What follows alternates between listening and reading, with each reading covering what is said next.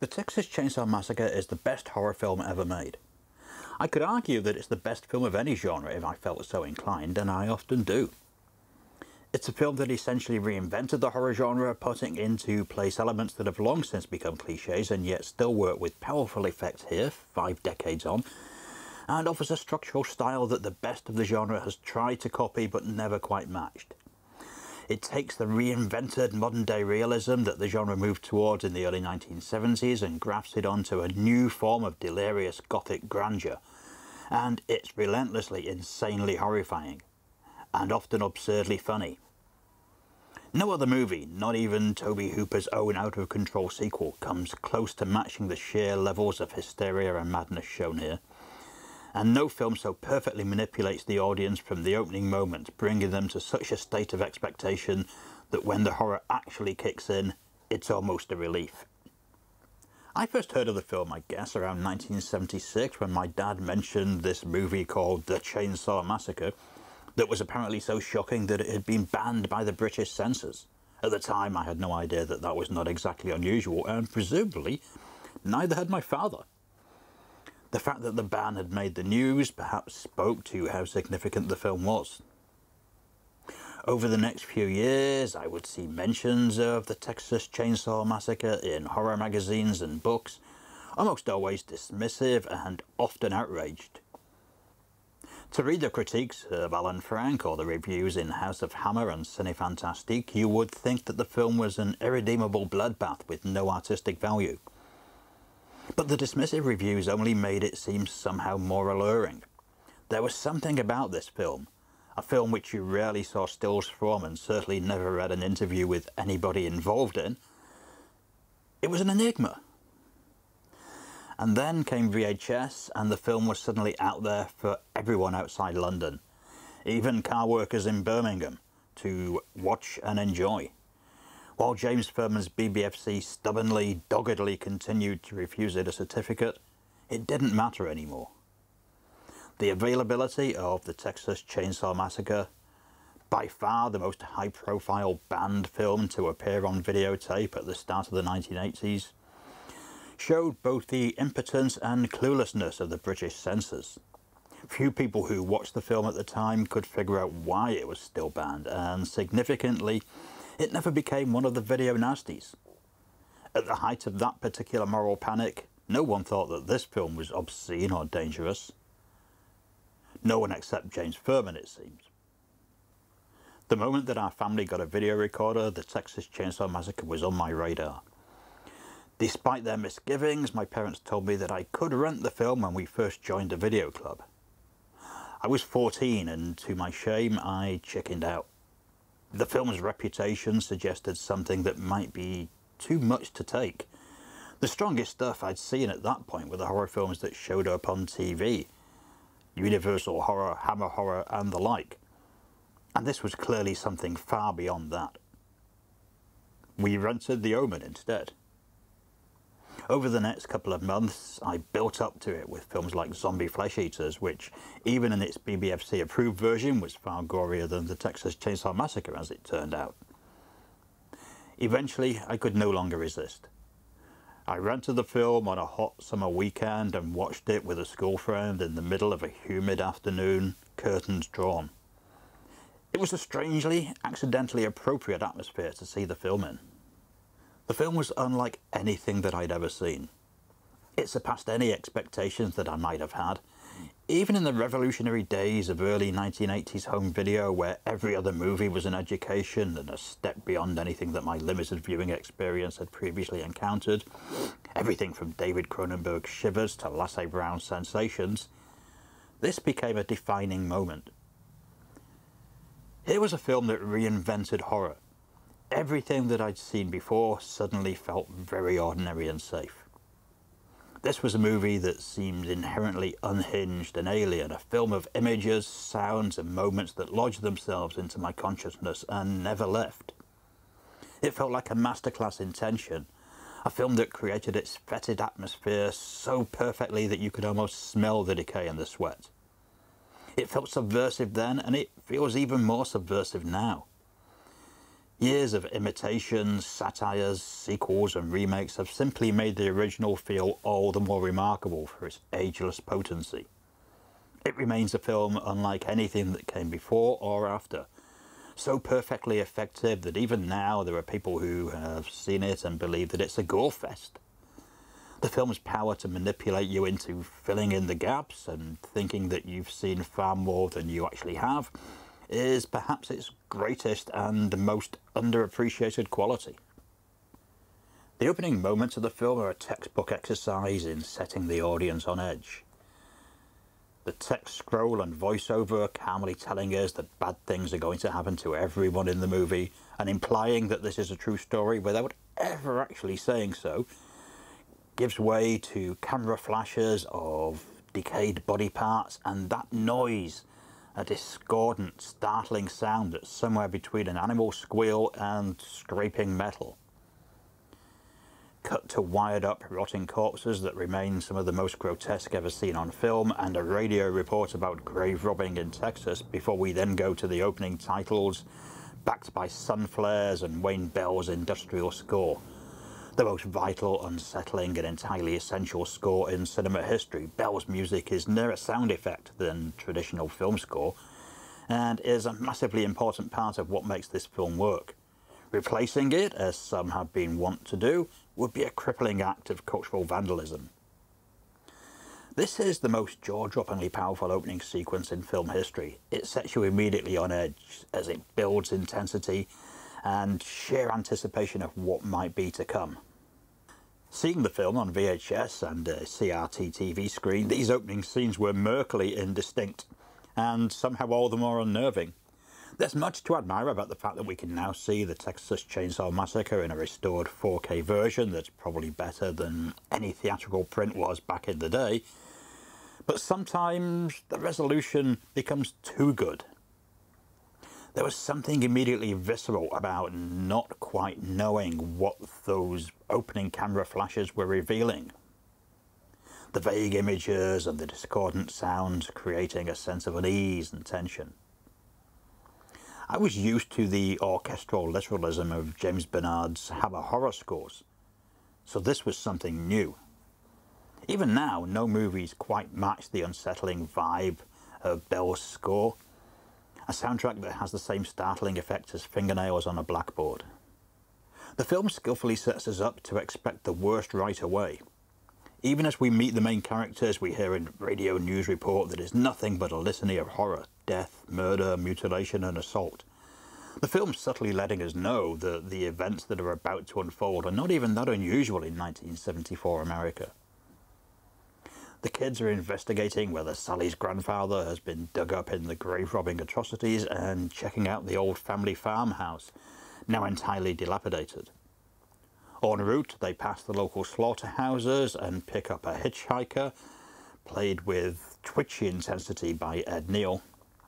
Modern audiences are especially horrified by the idea of picking up hitchhikers, but it wasn't so odd in the freewheeling post-hippie age that this film was made in. Movies like this would probably make that seem a far less attractive proposition for people. He's an odd sort, to say the least.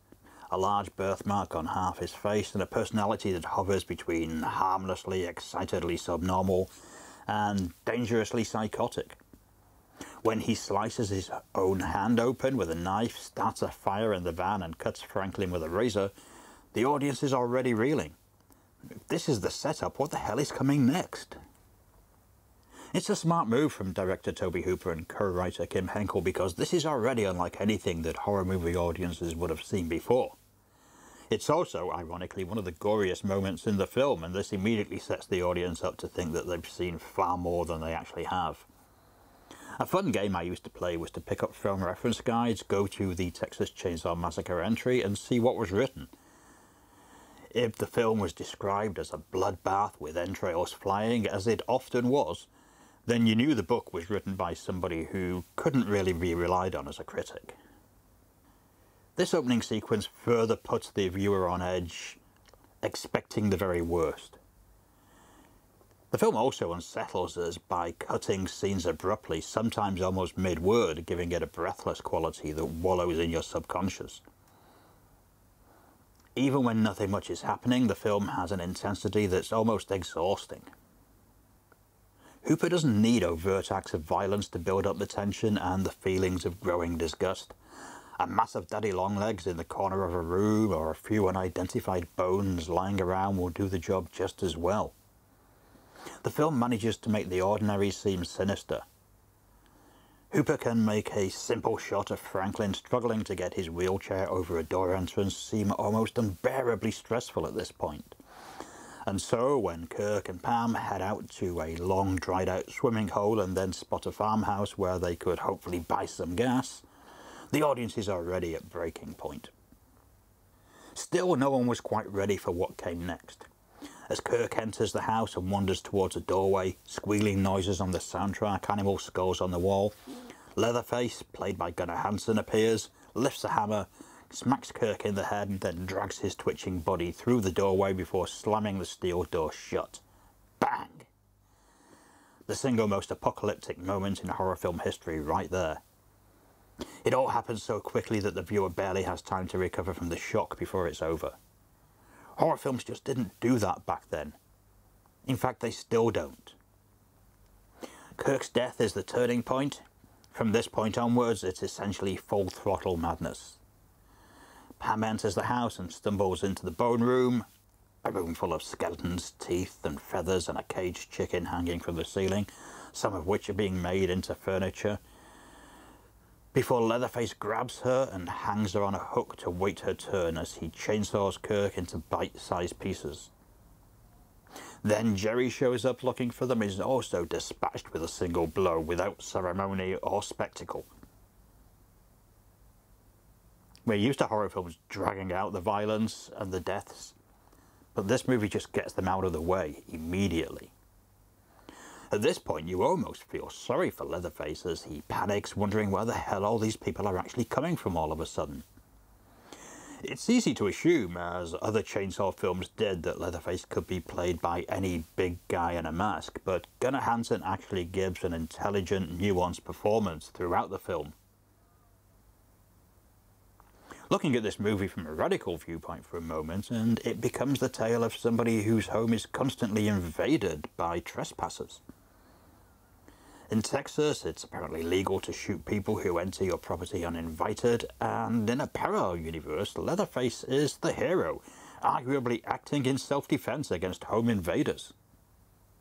Finally, the bickering Sally and Franklin go in search of their missing friends, and Franklin is made short work of by Leatherface, who then chases Sally through the woods as she screams and screams and screams.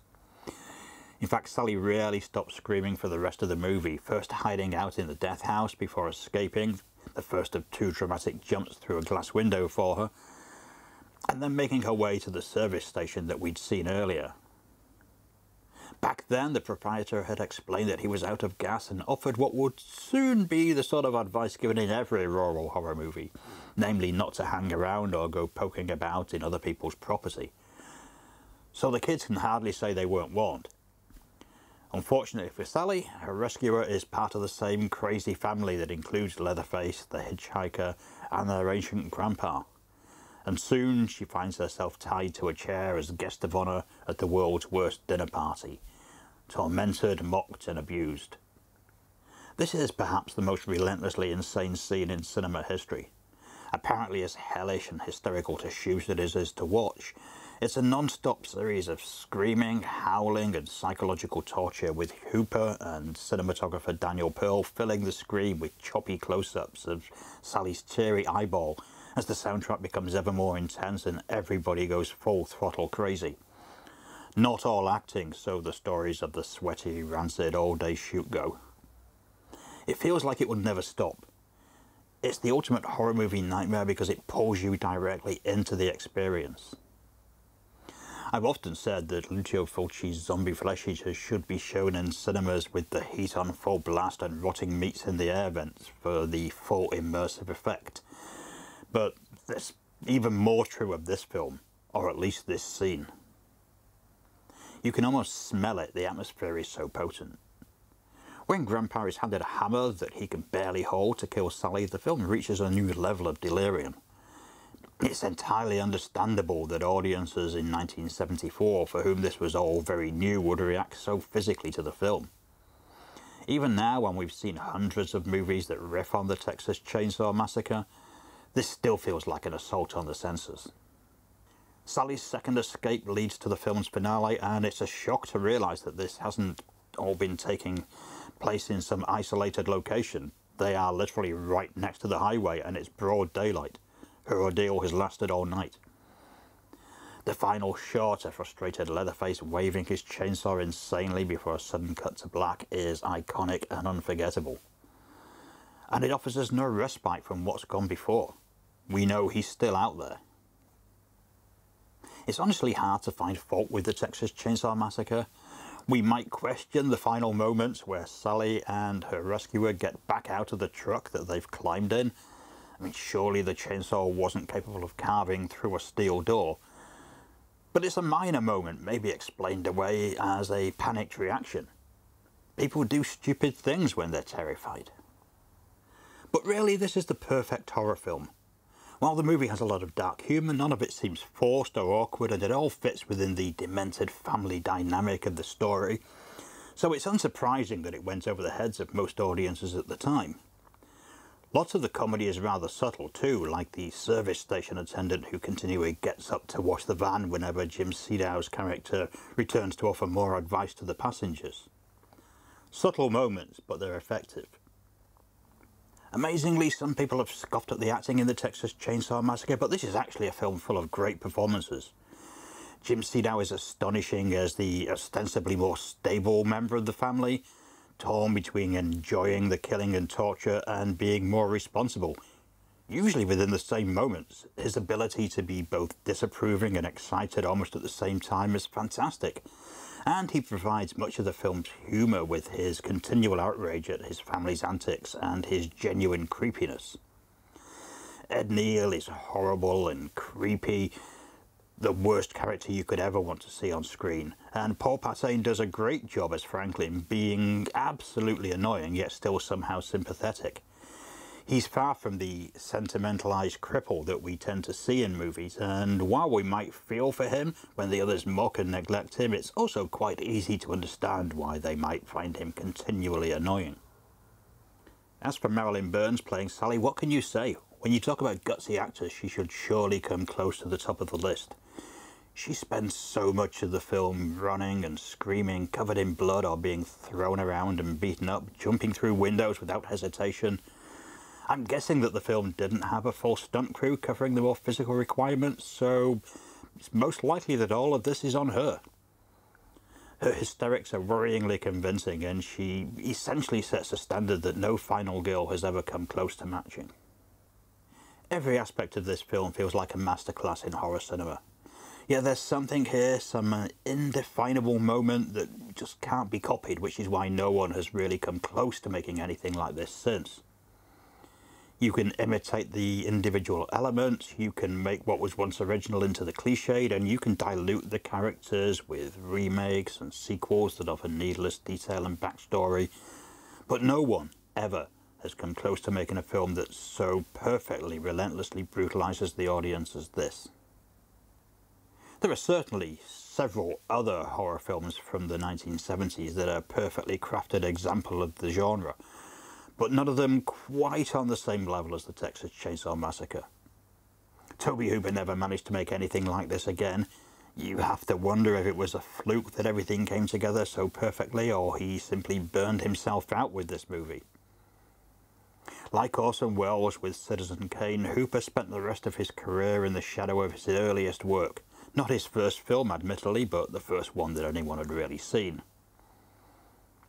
This film remains the ultimate horror movie experience, one that transcends any idea of genre limitation and remains so unique in its look, atmosphere, sound and intensity that it will never age. 50 years on, this film still leaves unsuspecting viewers traumatized. How many movies can we say that about? So I'd love to hear your thoughts about this movie and its legacy. Let me know what you think in the comments. I mean, do you agree that it's the greatest of all time, or do you think that it's overrated? And if you enjoy these kind of critical deep dives, then please subscribe, like, share. Every interaction helps us. Thanks for watching. I'll see you again soon.